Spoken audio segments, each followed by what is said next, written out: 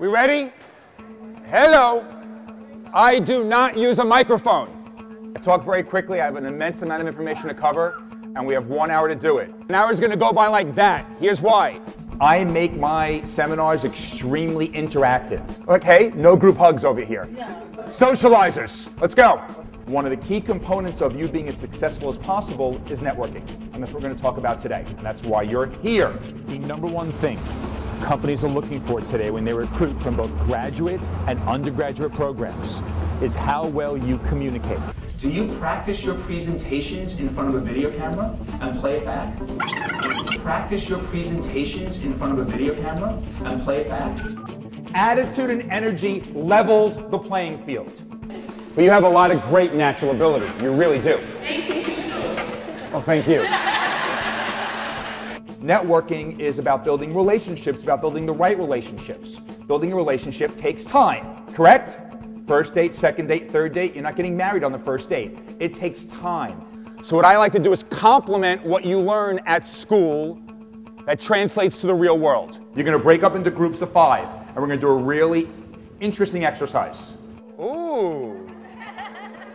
You've been squeezing my brain. But you need to start thinking about that today.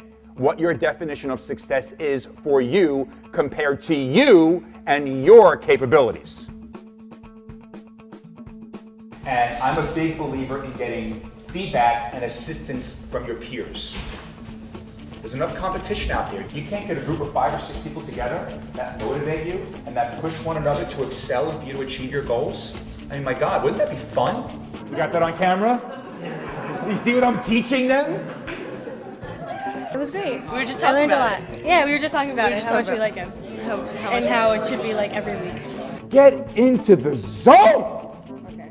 You feel okay? You feeling better? Am I warming you up a little bit? Yeah. Huh? You feeling good? Are you? Yes, I'm feeling great. Oh, see a little bit better. He's very articulate and he really commands the room. It was amusing all at the same time, so it's always fun to learn something and enjoy it. Because every person in this room has a specific communication style. When you say goodbye to an enthusiastic person, you don't just give them a hug. Give me a hug. Give me a hug. We're back to the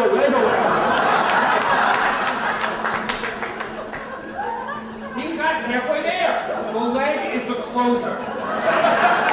Closer. You got the sweetness back, which is great. Now the question is, a little of that in there. Everyone in this room has the same ingredients, but every person in this room has a different recipe. You have to think about your own strengths and weaknesses, what you personally do well and maybe what you don't do well. And how you're maximizing your strengths and minimizing your weaknesses. And you have to constantly ask yourself every single day, what are you feeding your brain? Something to think about.